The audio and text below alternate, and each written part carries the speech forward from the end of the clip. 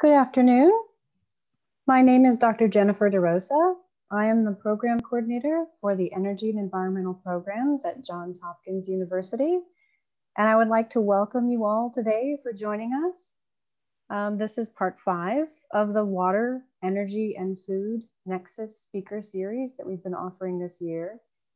And for the last several talks in this series, we have looked at the role of the water, energy, food nexus in international security and conflict, in smart water infrastructure for farmers, and the impact of climate change on agriculture and food.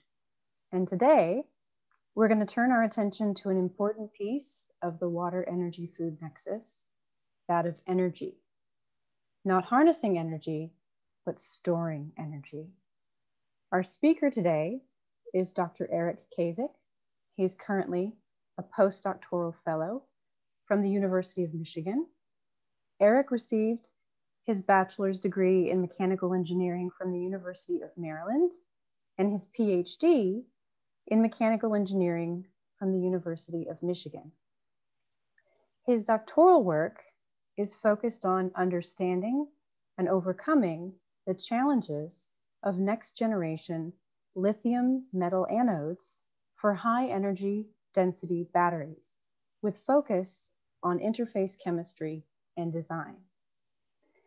Eric has authored more than 20 peer-reviewed journal articles in the fields of energy storage and conversion.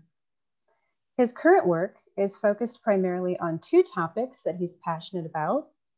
The first is enabling fast charging in extreme conditions in large format lithium-ion batteries for electric vehicles.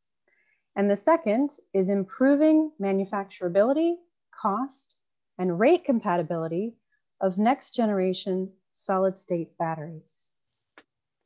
Hello, everyone, and thank you, Jen, for that kind introduction.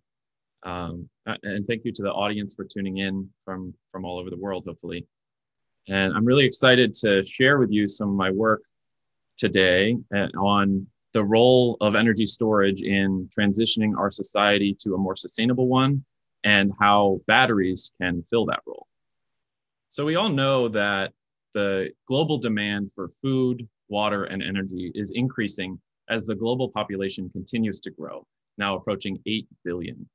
And as more of those people start to live more consumptive lifestyles. For instance, more people are transitioning from starch-based diets to more meat and dairy. And as a consequence, the energy, water, and land resources used all increase dramatically. In general, it's almost impossible to isolate any one of these 3 aspects, food, water, and energy, as there are always links between them, whether it is the water used for fracking to extract natural gas, or the energy used to pump water or to process food. As we strive towards a sustainable society, it is imperative to consider not only these 3 aspects independently, but the interconnections between them. This has really been the focus of this seminar series. And so while I'll spend a lot of time today speaking about energy and energy storage, really changes in the energy sector will have impacts throughout our society and throughout this water, energy, food nexus. So with that, let's take a look at how we generate and use energy in the United States. So there's a lot going on here. I could probably spend half of today's talk just kind of teasing out some of the intricacies of this plot. But I want to point out just a few things. One, still as of 2019, more than 3/4 of our energy in the United States comes from fossil fuels, which of course are water intensive and polluting, both in the sense of air quality, particulates, heavy metals, things like that, and of course, carbon dioxide emissions contributing to climate change. I'd also like to point out on the right side of this plot over here that over 2/3 of the energy that we use is wasted. So there are enormous opportunities for energy efficiency improvements as well. Now, of the cleaner renewable sources of energy, such as solar and wind, almost all of that goes to electricity generation. Now, these sources are inherently intermittent or non-dispatchable. Because we can't tell the sun when to shine or the wind when to blow, we get a variation in the amount of production shown here in this orange and yellow for the solar and wind over the course of the days, weeks, and months. So in order to utilize these intermittent cleaner sources at a large scale, hopefully eventually getting to 100%, we really need to add more storage capability that can fill in the troughs and valleys and really meet the demand across all of the times that it's cloudy or the wind's not blowing. I'd also like to point out that nearly all of the energy used in the transportation sector currently comes from petroleum or oil. And this is, of course, because we burn things like gasoline and jet fuel to transport ourselves all over the world. And we use these fuels because they're very energy dense and portable. So we need a way to store the renewable energy that we produce electricity from and use it for transportation. So energy storage is really vital for both the decarbonization of the transportation sector and for enabling larger implementation of intermittent renewable electricity sources, such as wind and solar. And together, electricity production and transportation represent over half of the greenhouse gas emissions. So first, let's take a look at the transportation sector. And really, we have at least 3 options to displace gasoline as our primary fuel for transportation. The first is fuel cells. And in fuel cells, we take a fuel such as hydrogen and use an electrochemical device to combine the hydrogen with oxygen and generate electricity. So really, these are still electric vehicles, but we're producing that electricity in a different way than battery electric vehicles in the middle, where we can charge our battery with any source of electricity, hopefully renewables, and then discharge them on demand. And finally, we can use bio-derived fuels, where we take plants like corn, soybeans, sugarcane, or even algae and produce combustible fuels.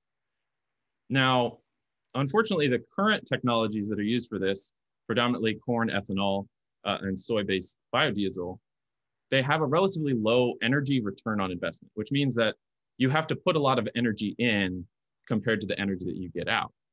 And while there are some technologies that are showing promise for increasing that, they're not ready for scale up yet. And there are also a lot of land use implications here.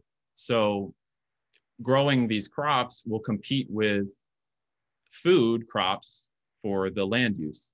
And there's a lot of water that's used, it can contribute to deforestation. So in my opinion, these fuels do have a role to play, but they're better reserved for the applications that are more difficult to electrify by other means, such as aviation, space travel, things like that.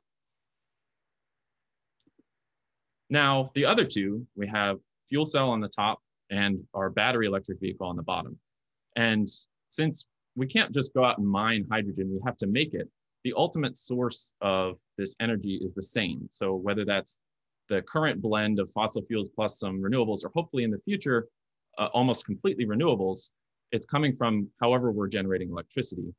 For hydrogen, typically we can take water and use electricity to split that into hydrogen and oxygen. And then we have to compress or liquefy the hydrogen and transport it. And then we can use the fuel cell to turn that into electricity. And at each step along the way, we have efficiency losses. So when you started with 100% of electricity, after you go through the fuel cell, you have around 30% of that electricity left.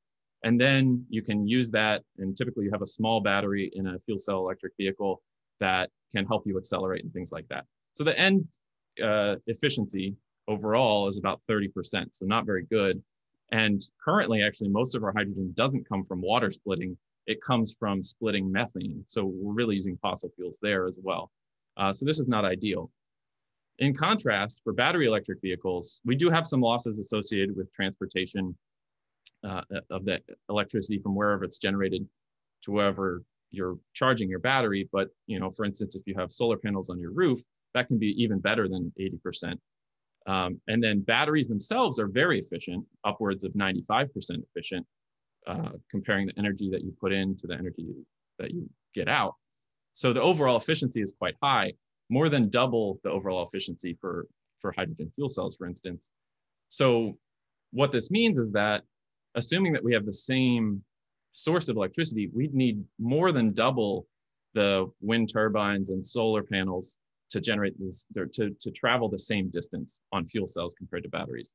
So I hope I've convinced you that really battery electric vehicles are currently, at least, the most promising means to reduce the impacts of the transportation sector, which currently contributes to nearly 30% of the greenhouse gas emissions. But, you know, as I've been saying all along, we need the electricity that we're charging these electric vehicles with to come from renewable sources.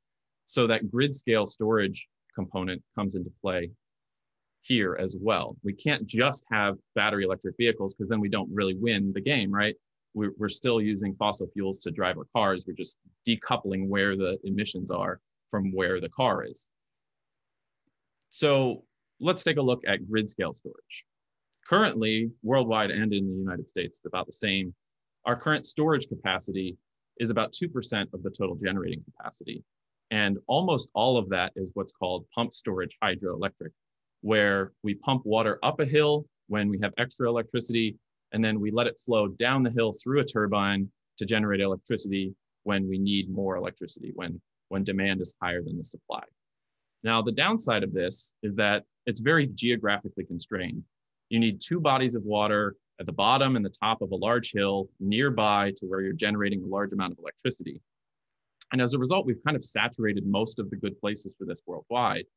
And we've seen relatively limited growth of this in the last 2 decades. So then if we need more storage, where can that come from?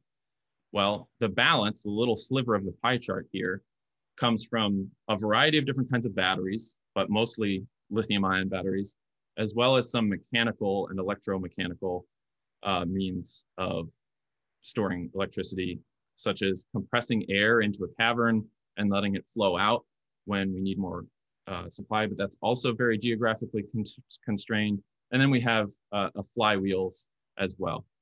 But particularly in the last few years, really, the lithium-ion battery component of this has started to skyrocket. You can see here, as shown in blue, that's the lithium-ion component. And really just since 2010, 2011, the amount of grid scale storage capacity for lithium ions has really dramatically increased. And this is driven predominantly by the decrease in cost of batteries that has occurred over the past decade or so, and even less than a decade. You can see here that in the past few years, the cost has come down from over $500 per kilowatt hour. And remember, the kilowatt hour is a unit of energy. That's how we pay for electricity at our homes. You might pay 15 cents per kilowatt hour or something like that. So this is kind of that's as much as energy as it would take to run a microwave for about an hour. So it's kind of that's how you should think about this. And that price for that has come down from over $500 to, in some cases, less than $100 per kilowatt hour now. And that's, again, driven by the rapid increase in production of battery electric vehicles. And with economies of scale come reductions in price. So while there are some other options out there, such as flow batteries and molten metal batteries, really lithium-ion batteries are, again, one of the leading options for grid storage.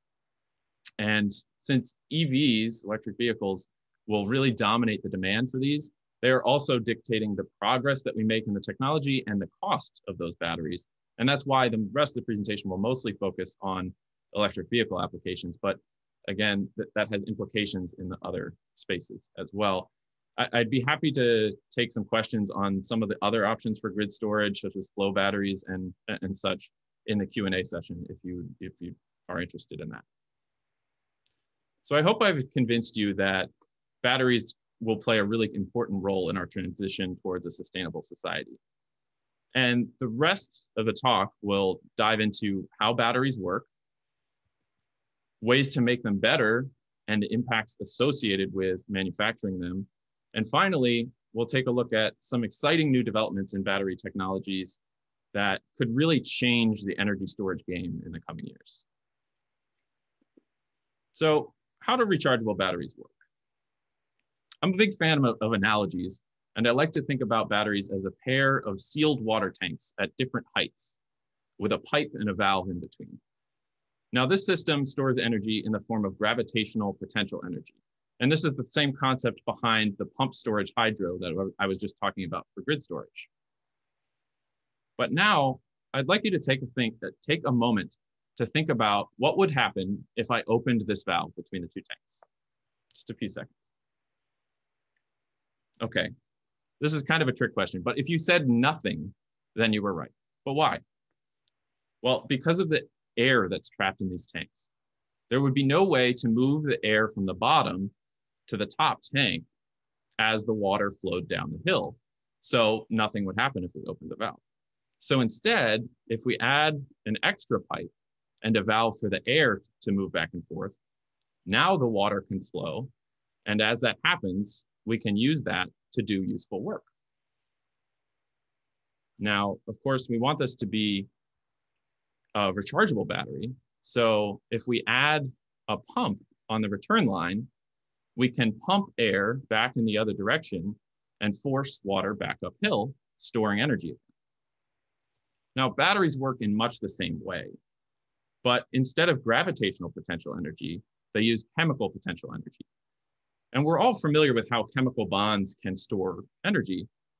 That's what we do when we burn gasoline or wood or anything. We're just releasing the energy that's stored in the chemical bonds as heat.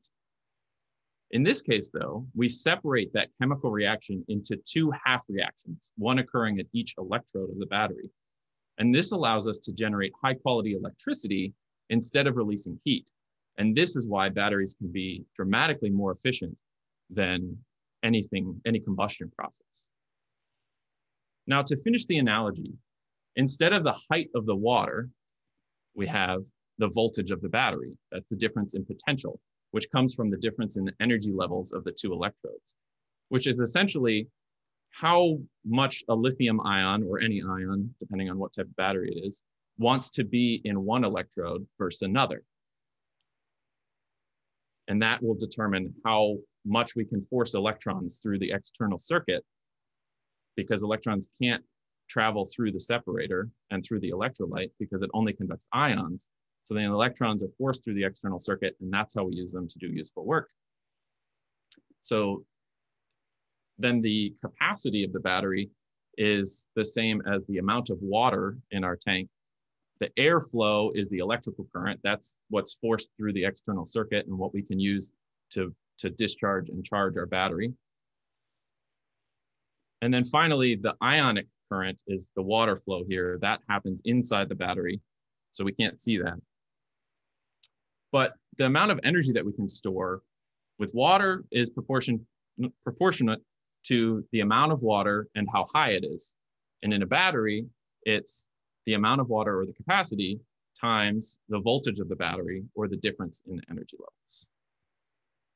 Now, for rechargeable batteries, because we want to be able to do this over and over again, it's also very important that whatever happens during the discharge and recharging processes doesn't damage the materials inside the battery so that we can go back to the beginning and do it all over again. Now, over the previous decades, we've come up with a lot of different types of batteries. We're all familiar with lead acid batteries. Many of us are familiar with nickel metal hydride batteries that have been used in, for instance, the Prius hybrid cars for a long time, or power tools. And then more recently, we've gone to predominantly lithium-ion batteries, shown here in blue. But actually, this article that has this plot is 20 years old now. And because of some dramatic advances in lithium-ion battery technology, we've actually pushed this out all the way to here. And what this means is that we have lighter weight and smaller batteries that can store the same amount of energy. Because on the X and Y axes of this plot, we have energy density in terms of how much energy we can store per weight or kilogram. And on the Y axis, we have energy density in terms of how much energy we can store in terms of space or liters. Now, just as a bit of a teaser for what's to come, we've also made some advances in lithium metal for the red one. Now, you notice that the red one says it's unsafe. So of course we don't want to use that. But some recent developments just in the past couple of years have really made it seem possible to enable what I'll call tomorrow's lithium metal batteries. And they are safe, intrinsically safe, which could be a game changer. but I'll get to that later. So this is great in theory that we can store energy like this, but how do we actually make batteries? Well, we basically paint them. So here's a video. So this is actually happening on the University of Michigan campus. We have basically a giant KitchenAid mixer that mixes up the different active components with some binder and electronically conductive additive. And then we paint that onto a very thin copper foil. That's the black stuff is the electrode, the orange is the copper here. It goes through various drying phases and we collect it on this roll-to-roll system. We punch out these pieces of that foil into the size of our electrodes, and then we can stack them together layer upon layer to build cells or batteries with higher and higher storage capacity. And if we take a closer look at these cells after they're assembled, we can see on the left here, this is just a planar stack of many layers of electrode. You have metal foil, and then you have graphite is the negative electrode that's used in lithium-ion batteries. Then you have a porous separator material, and then you have your cathode material, and then another metal foil, and then you repeat that. And you can either do that in a planar fashion. So like for a cell phone or laptop, you have this rectangular prism-like battery that's just a bunch of a bunch of these electrodes stacked. Or in a cylindrical cell, say like a AA, you have this jelly roll of electrodes that's wound up. And that's how we build capacity, is by just adding more and more layers of these cells. And if we zoom in, you can see that these electrodes are really made up of a bunch of little tiny particles with some gaps in between. And what makes the battery work is that you put an electrolyte in here that conducts lithium ions back and forth. And that electrolyte is a liquid and it can permeate into all the little nooks and crannies. And that allows the lithium ions to get in and out rather quickly. So we end up with a structure like this. And this is kind of the state of the art. We have graphite on one side, and then we have some lithium metal oxide on the other side. We can use combinations of nickel and cobalt and manganese and iron to make up that electrode component. But they're all kind of operating under the same principles. And where this gets us is we can store, somewhere around 500 watt hours per liter of battery. We can get, a little above 200 watt hours per kilogram. But what makes lithium ions really good is how reversibly we can cycle them. So if we don't push things too hard, we can charge and discharge these batteries well over 1,000 times with very minimal fading capacity, because the Coulombic efficiency, not the energy efficiency, but the amount of lithium that we put in versus the amount of lithium that we get out, that can be well over 99%, well over 99.9% even. So we can do this over and over and over again. So if we put these batteries in a car, for instance, we can drive for a really, really long time, as long as we can recharge periodically, of course. And finally, we've already mentioned cost, but the cost has come down dramatically into a range that has really made electric vehicles possible. So this is where we're at now. When we think about battery performance, what would our ideal battery look like? We, of course, want it to recharge real quickly. We know this from dealing with cell phones that take forever to charge. If you've ever ridden in an electric vehicle that was made, more than a couple of years ago, they take a long time to recharge. You can, commute back and forth, but then you have to charge it overnight in order to get a full charge again. We want it to last a really long time. We, of course, want the production of these batteries to have minimum environmental impact. We want them to be affordable. We want to be able to drive a long way without having a massive, heavy battery pack. And we, of course, want them to be safe. So what does this translate to in terms of actual properties of the battery? Well, it has to have good rate capability. That means we can charge and discharge it quickly.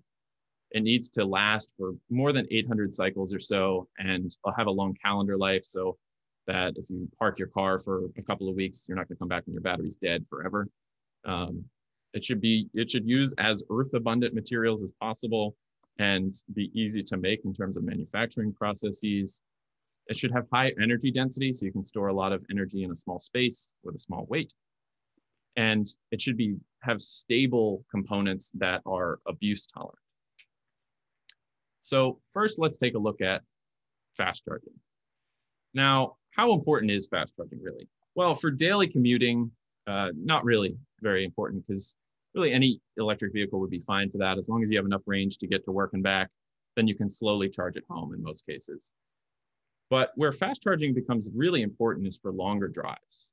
Like, say, for instance, if I were to drive from here in Ann Arbor to Baltimore, which is a little over 500 miles. Well, let's consider two different cars, which are the same, but a little bit different, the red and the blue. The red car has just 200 miles of range. And I'd only feel comfortable using about 160 of that or so, because we don't want to risk running out of energy, right? Same thing with gas. You don't drive to the last drop.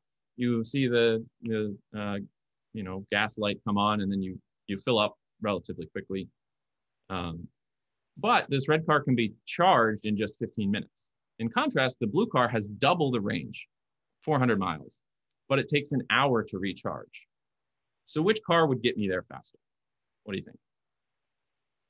Well, in the red car, I'd have to stop to recharge 3 times, and it would take me a little over 8.5 hours to get there. In the blue car, I'd only have to stop once, but it would still take me a few minutes longer. In addition to being faster, the red car is also a much more pleasant drive, as you can stop and use the bathroom, grab some coffee, a snack, and be back on the road every couple of hours. Whereas to hit this 8 hours and 41 minutes mark in the blue car, you'd have to drive for the entire range of the car, which is more than 5 hours straight, in order to hit that time. So this kind of really highlights the importance of fast charging, as it can overcome some of the range limitations of the battery and overcome range anxiety concerns. In addition, as you'd expect, a car with half of the battery capacity will be substantially cheaper to make, use a lot less materials and energy and water to produce. Now, in order for this to be true, this time, charging stations, and particularly DC fast charging stations, must be available all along the route so that that doesn't slow you down. But this is already true for a lot of regions, including this drive, because it's mostly interstates. And the number of charging stations is expanding very quickly to match the rapid expansion of electric vehicles. So fast charging is really important for widespread EV adoption, because it overcomes range anxiety and convenience concerns. So what actually limits us from charging our batteries really quickly? Well, the main limitation comes from the graphite anode side of the battery. And to explain the rate performance side, I need to explain a little bit about what happens the first time that you charge a battery. Not the first time that we charge a battery, but at the manufacturing plant, they charge the battery for the first time very slowly. Because when we put this graphite into an electrolyte, which is these lithium ions shown in green with the red solvents around them, when we start to put lithium ions into the graphite, the first few are like, hey, this isn't so bad. But as you try to stuff more and more in, the energy level of the lithium ions increases. And at a certain point, it becomes possible for the electrons in the graphite to jump, not just to meet within a lithium ion, but to actually reduce the electrolyte itself and decompose it, which of course we don't want. But as it turns out, and somewhat serendipitously, in state-of-the-art lithium-ion batteries, we actually form what's called a solid electrolyte interphase, and that's PHASE, not FACE. So it's actually an extra layer shown here in blue.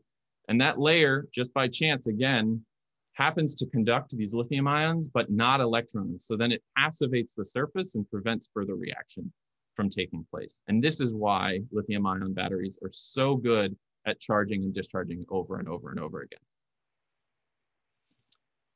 So now we have this graphite particle with a solid electrolyte interface on the surface, or SEI. So what happens when we try to charge very quickly? Well, because lithium ions are flowing from one side of the battery to the other, shown here, we end up with a concentration gradient. And at the surface of the graphite electrode, we have more lithium ions than deeper in, and this causes current focusing at the very surface. So we fully lithiate those graphite particles, and essentially the lithium ions pile up at that interface. And eventually, rather than wanting to diffuse all the way into this deep, porous, tortuous electrode, the lithium ions just plate out as a metallic lithium rather than going between the layers of this graphite structure. So the problem with this is that lithium metal is extremely reactive. It's not stable in contact with the electrolyte. You don't have this protective solid electrolyte interface.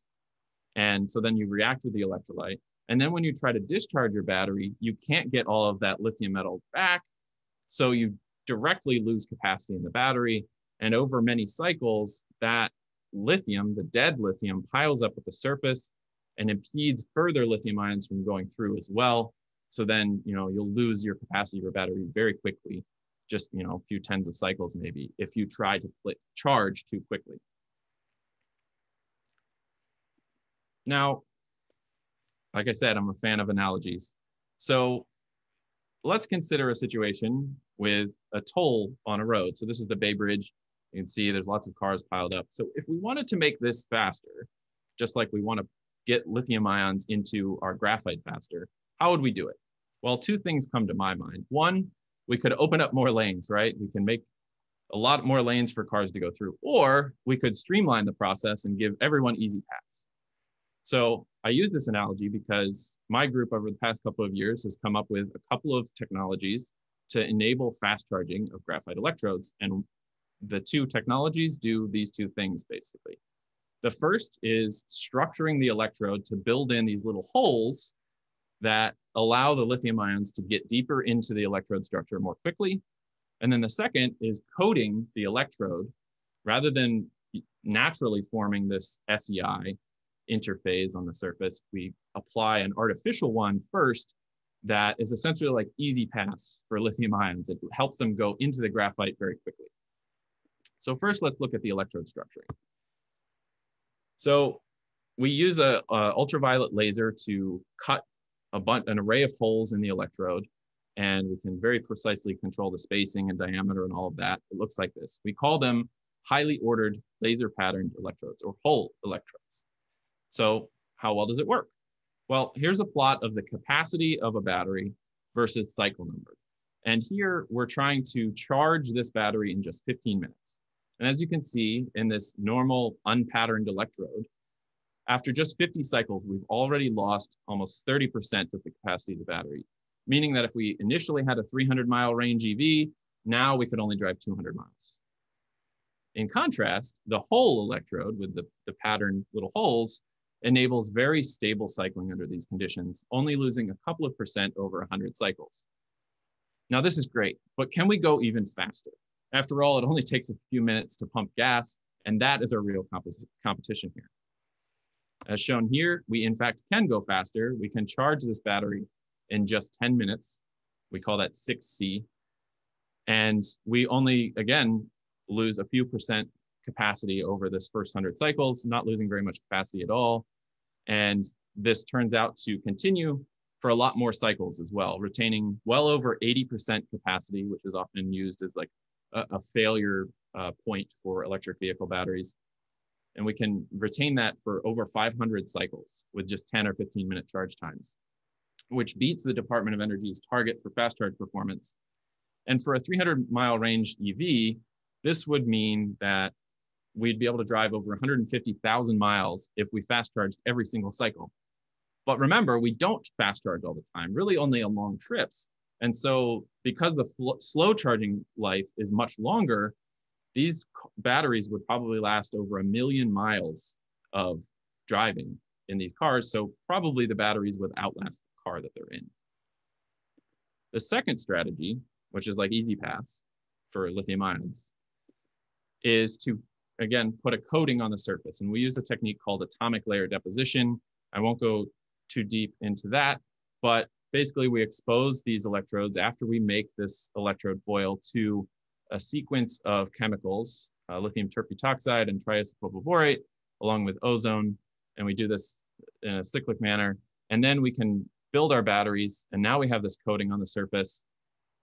This is an electron microscope image of a cross-section through one of these electrodes. I used a focused ion beam to cut through the electrode just to see how well I was able to coat the graphite particle. And you can see this coating that gets into all the little nooks and crannies of this graphite. So it already protects the surface of the graphite, before we do any charging. And the results is a better interface. So shown here in purple is the resistance of the solid electrolyte interface, either the natural one or my artificial one. The artificial one here is this LBCO 250X cell here. And you can see that this is ohms, so lower is better. My artificial one has less than 1/4 of the resistance as the natural one. And what this means is that instead of the lithium ions piling up at the surface and plating out as lithium metal, shown here as the silvery stuff at the top, we can now get the lithium ions into the graphite. And I should point out that graphite has this handy habit of changing color when it's lithiated, so we can actually visually see as the battery is charging where the lithium is going. So this is great. So how does it translate to performance? Again, this is plotting capacity versus cycle number. Instead of losing 30+% in the first 50 cycles, we lose around 10. And over 500 cycles, we're still able to retain more than 80% capacity under these 15-minute charging conditions. And the good thing, or another good thing, is that these two methods improve performance in different ways. So really, they should be able to be combined and further improve cycling performance. And so we're really excited about these two technologies, and hopefully you'll see them in an electric vehicle sometime soon. Now, we don't just care about performance though, right? We also care about environmental impact.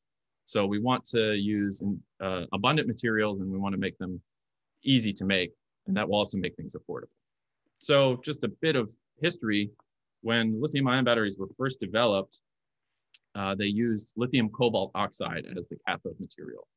But cobalt is almost exclusively mined in the Democratic Republic of the Congo, which is obviously a very politically unstable place.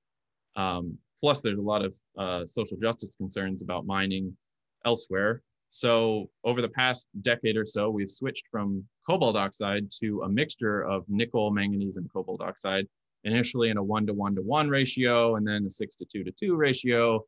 And now we're really settled on 8:1:1, which is of course much better, but it still uses some cobalt. And now the nickel supply is becoming a major concern. There's more nickel, but it's also still mined in some sensitive areas. So it's really become a major concern, both from a social justice standpoint and also from a cost standpoint, because the raw materials represent a huge fraction of the cost of lithium-ion batteries. So we really need some more work in developing nickel and cobalt-free cathode chemistries, and there's a lot of exciting directions there. In fact, Tesla is planning on switching from this NMC material towards lithium iron phosphate, which uses iron, a much more earth-abundant material, and that will be used in their lower cost cars that, of course, are mass produced. So that'll be a big factor there. And there's also a lot of efforts to reduce the impacts of manufacturing, such as removing hazardous solvents in the manufacturing process, going to water-based methods or even dry methods as well. Now, the initial manufacturing is one consideration, but there's also a lot of interesting things to think about over the life cycle of these batteries. First, after we use the battery, so we manufacture the battery and then we use the battery, we can do a few things. First, we could just throw it in the landfill. We really don't want to do that. Second, we could recycle the materials. We could either directly recycle the electrodes, put them back into a new battery. We could do various methods of taking them down to their constituent elements and remaking the materials that go in. There's trade-offs there, what makes more sense. But what I want to point out here is that we can also put them to a second use, because electric vehicles are a really demanding application. Once our range gets down to maybe 70 or 80%, then we're not happy with the battery and we'll want to get a new one. So it doesn't make sense to just throw those batteries away, or even to recycle them. We can give them a second life. And this is one interesting study that looks at, in a couple of different cases for EV adoption, either a base case or, if they're really successful, a breakthrough case. But in either case, by 2030, the repurposed batteries from electric vehicles could represent a substantial fraction to all of the demand for grid scale storage, which that's shown in gray. So, while the battery manufacturing does have significant impacts, there are some very important considerations that we really need to be emphasizing, along with, just better performance, in order to really minimize the impact of the whole system, including recycling, second use, and using less impactful materials. So finally, I'd just like to look at, how far can lithium-ion batteries actually take us? So this plot is currently where we're at, more or less. So we're using predominantly graphite electrodes. On the bottom, there's a whole bunch of different cathode materials that we've tried over the years, and then some new ones, these fluorides over here. But on the left is kind of what we'd expect the energy density to be ultimately. And just for context, the Tesla Model 3 gets somewhere around 250 watt hours per kilogram, depending on who you ask. A Chevy Bolt, a little bit less, but similar. So graphite, we're pretty much maxed out where we can get. We can mix in a little bit of silicon, which can host a lot more lithium ions per silicon atom than graphite can. So that gives us a little bit higher, but still there's really a ceiling. When we're not probably going to get much above 300 watt hours per kilogram if we're continuing to use these anodes. But if we can switch to using lithium metal, getting rid of the host material entirely, then we can get much higher energy densities. So while there are incremental improvements left for lithium-ion battery chemistries, lithium metal could be a disruptive step change. But there are some really big challenges with using lithium metal. In fact, lithium metal electrodes were invented before lithium-ion electrodes, but they were just never commercialized because they weren't safe, which is why on that plot it said not safe. And I spent a couple of years of my PhD trying to understand how we could control the things that make lithium metal unsafe. Specifically, when you plate lithium metal during charging, it doesn't plate as a nice uniform film. It grows as these dendrites. And then when you strip, you can't get it all back. So you get dead lithium that piles up. And then you hit the surface, which further degrades the interface, and grow more dendrites. It's a nasty cycle that leads to premature failure of the cell. And it can also short circuit the battery, which of course we don't want. It could be catastrophic. And definitely doesn't meet our last criteria here of being safe. So what can we do about this? Well, in the past few years, we've actually made significant progress in just getting rid of the flammable liquid electrolyte altogether. So instead of this situation with a liquid, we replace the electrolyte with a solid material that is intrinsically non-flammable and totally safe. So the question is, can we do this? Can we still make batteries using solid electrolytes? And would that allow us to prevent dendrite growth and instead plate a thin film of lithium metal that just increased and decreased in thickness? Because if we could, we of course get the safety benefits of not having anything flammable in the cell. We could potentially enable very long cycle life and improved energy density. And there's some pack level benefits where you don't need to worry about the temperature of the battery so much. If it gets too hot, it's not a big deal. It just works better. And packaging could become easier. And just last year, we saw really the first proof of concept that was like, wow, this could actually work. It came from Samsung. And this slide just shows, this is what the battery looked like, but it was an all solid state battery. It lasted 1,000 cycles and barely lost any capacity. This had a lithium metal electrode in it. And just a reminder, 1,000 cycles would be, over 300,000 miles of range in an electric vehicle. So this is a big deal. So can this actually happen? Can solid state batteries displace lithium-ion batteries? Well, if that's going to happen, it's going to require there to be a large benefit of solid state batteries. In particular, we need high energy density. So, and not just an incremental improvement above lithium-ion batteries, because lithium-ion batteries are already established. So it has to be a step change increase in energy density. And that's what the Samsung paper basically showed, was that in fact, we can make these cells with close to 1,000 watt hours per liter. Reminder, the best Tesla are like 500 to 600 watt hours per liter. So a dramatic increase. And they need to be safe. So no liquids around, nothing flammable. We need to be able to reduce the cost and space used for battery management system, temperature control, those types of things. We can't sacrifice on cycle life. And in fact, we want to get much better. And this is where we start getting into things that are really tricky and are pushing the frontier. We need to be able to still fast charge these batteries, because we already talked about how important fast charging is. And that's very challenging in solid state batteries. We need to be able to manufacture them in low cost ways, establish a supply chain using earth abundant materials, and in a way that we can scale this up to a massive scale for both electric vehicles and grid storage. And ideally, they would have some compatibility with existing production lines for lithium-ion batteries, because just in the past decade, many billions of dollars have been invested in building lithium-ion production facilities. So if they're compatible with those, it will really help with adoption.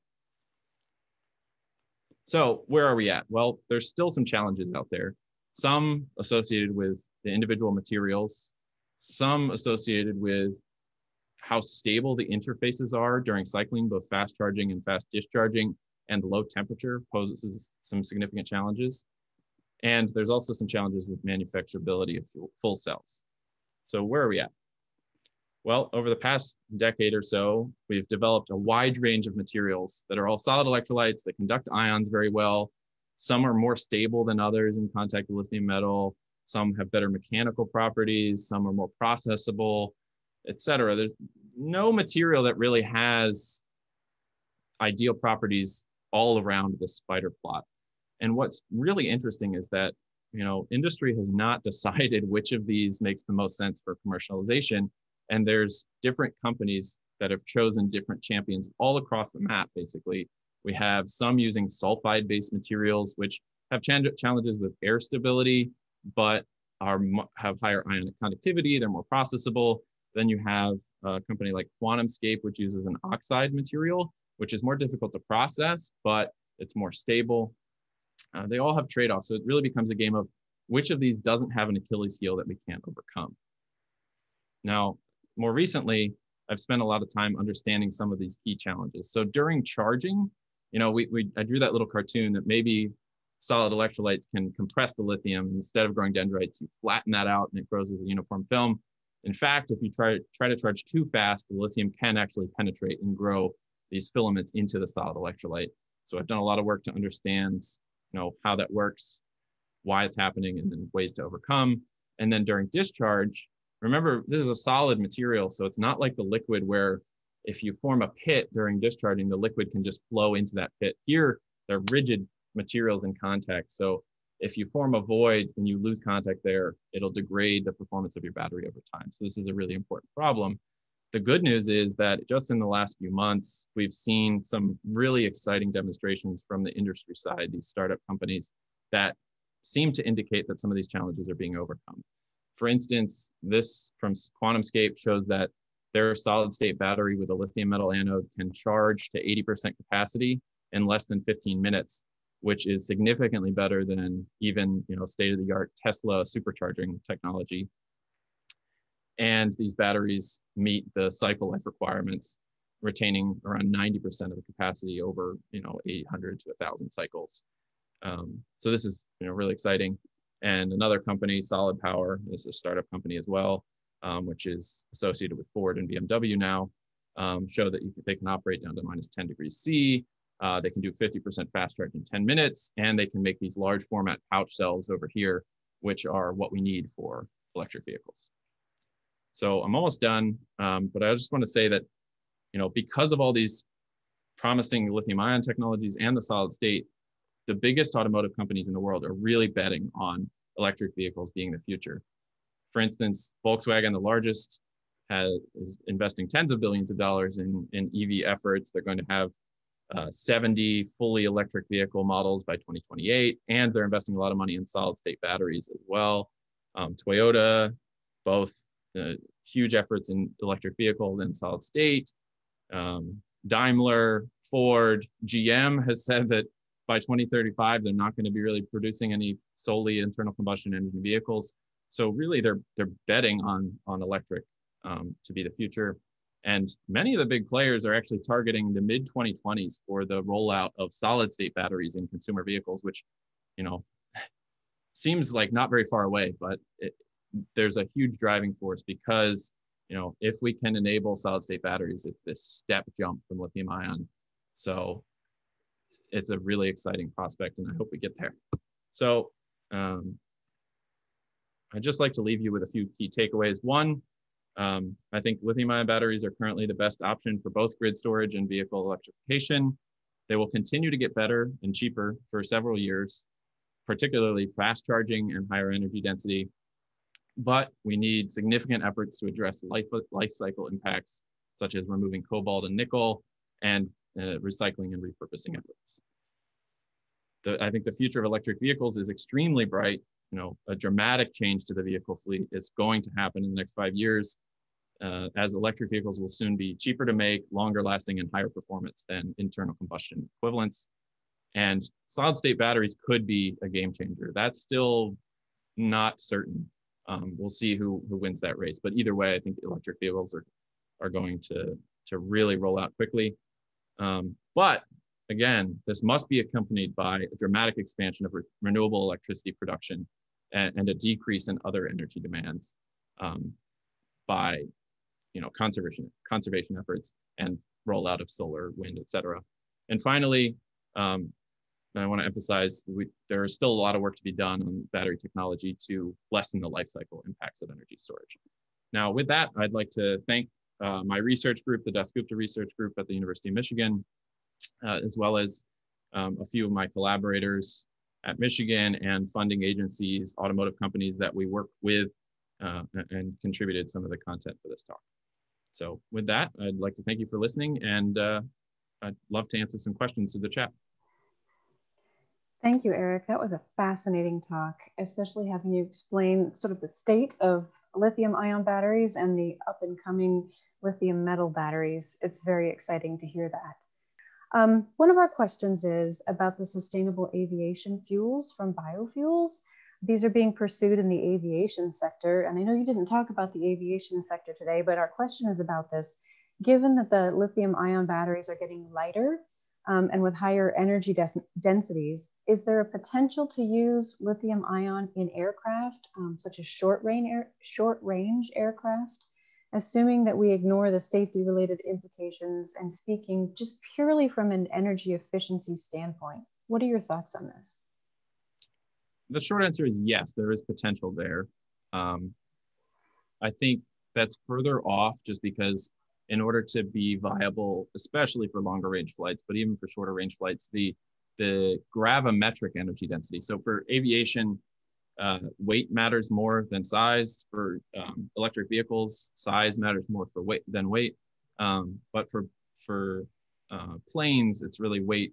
And there's some progress to be made there, especially lithium metal batteries are much lighter than their lithium-ion equivalents. So I think lithium metal batteries do present an interesting possibility there. I'd also say there are already some efforts with aviation electrification, both for commercial applications as well as defense applications. They're already using batteries for like drones and things like that, the larger scale drones. So yes, there are potentials there, but I think in the short term, the biofuels make more sense in terms of reducing the impacts of the aviation sector, just because we're a little bit further off, especially from a energy density and cost perspective for lithium-ion batteries.